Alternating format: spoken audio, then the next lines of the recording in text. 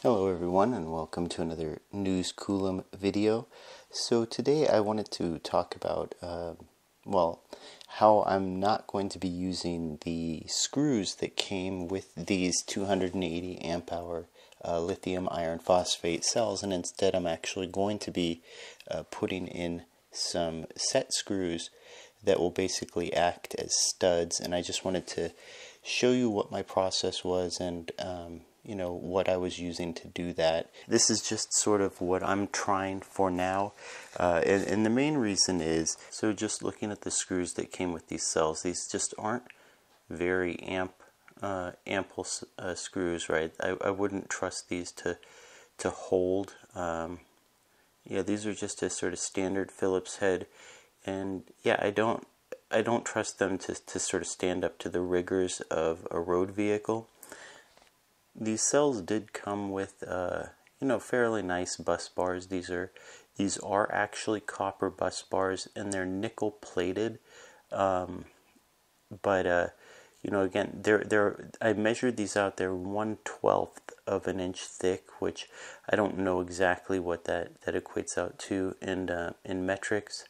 But yeah, so these are pretty thick, robust, and they're nickel coated copper bus bars, and these particular ones I believe are like 3 inches long, but these are sort of the standard length bus bars where you would fit cell to cell, side by side.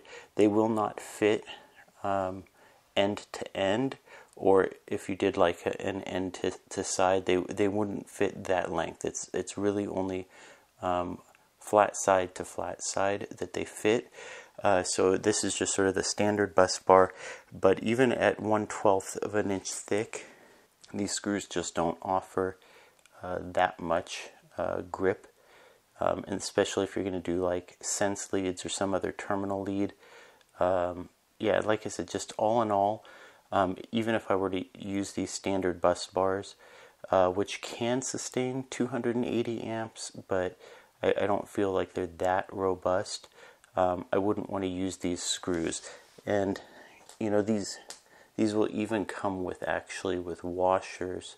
So once you take into account the sense lead, the washer, you really don't have a whole lot gripping this bus bar onto the terminal. So I'm going to go with a slightly different solution. So instead of that M6 Phillips head, I'm going to go with this hex head set screw. These are 16 millimeter, I believe, which I want to limit the overall height of the cell just for clearance issues inside the battery case, and about 6 millimeters of this is going to be in the terminal, leaving about a 10 millimeter stud coming out of the top, which should give me enough thread while still leaving me enough clearance. And then in addition to these set screws, I'm using these M6 locking washers, so that when I lock everything down, it will actually grip. So these are sort of the anti-back off locking mechanism, so it will lock down onto the washer, onto the set screw, and then I'll have the sense lead, the battery sense leads, the bus bars or terminals all locked down this way. So what I have to do now is take these stainless steel set screws and then insert them into the terminal posts, and that's what I'm going to use. In addition, I'm using a thread locker. This is just Loctite Purple. I don't want to use blue. I know people just default to blue a lot, but that's actually for much larger screws and ones that you want to torque down to the point, well, beyond the torque limits that I would want to use on these terminal threads. So this should be enough to keep the set screws in place, but not lock them down so tight that I can't basically extract them again afterwards. So this is purple. This is basically the lightest strength thread locker that you can get. So I actually don't apply that much thread locker. You know, just you see just a little bit coming out, just the tip, so that I basically just put a little bit of a line down the side of the threads, just enough to basically give it something to hold on to, and then lock into the terminal. And then I'm just going to hand tighten it in. And these set screws use I believe it's a 3.5 millimeter Allen wrench, and I've just been sort of tightening them down finger tight. Nothing too hard. I don't want to over torque these into the terminal. You know, I really probably should be using a torque wrench for this, because I think these are measured in inch pounds, but I have a pretty good feel for these sorts of things. So I mean, best practice, I would recommend using a torque wrench, but for me, I'm just basically locking these down and doing a little bit by feel, just to basically that I'm comfortable with the amount of torque that's being pushed on them.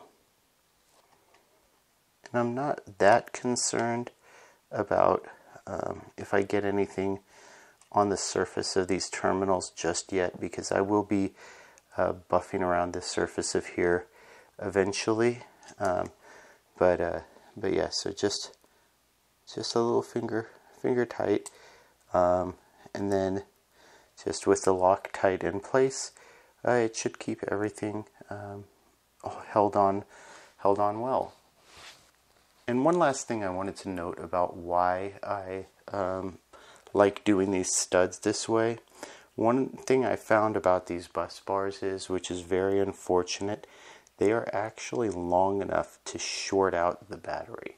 So basically, if you're screwing them down and you're trying to unscrew them, a lot of times they can actually spin and torque around.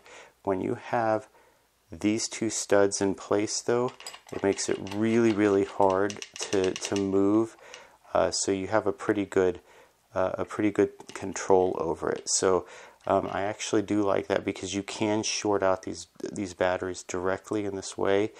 So you have to be very careful with this length of a bus bar.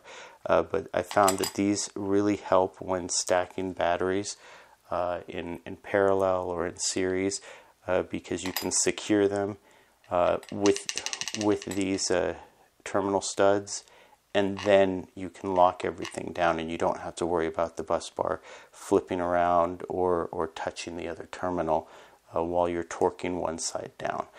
So that's one more reason I actually really like these studs.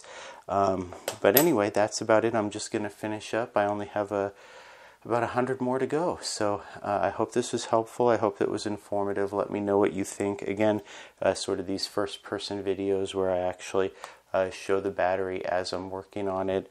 You know, the tools I use, the techniques I'm using, sort of giving you an idea of my mindset and my strategy. Let me know what your preferred method is, whether you like set screws, you do something else to put studs in, or if you just prefer to buy the batteries with the studs. If you enjoyed this video, please like and subscribe. It really helps out the channel, and thank you for watching.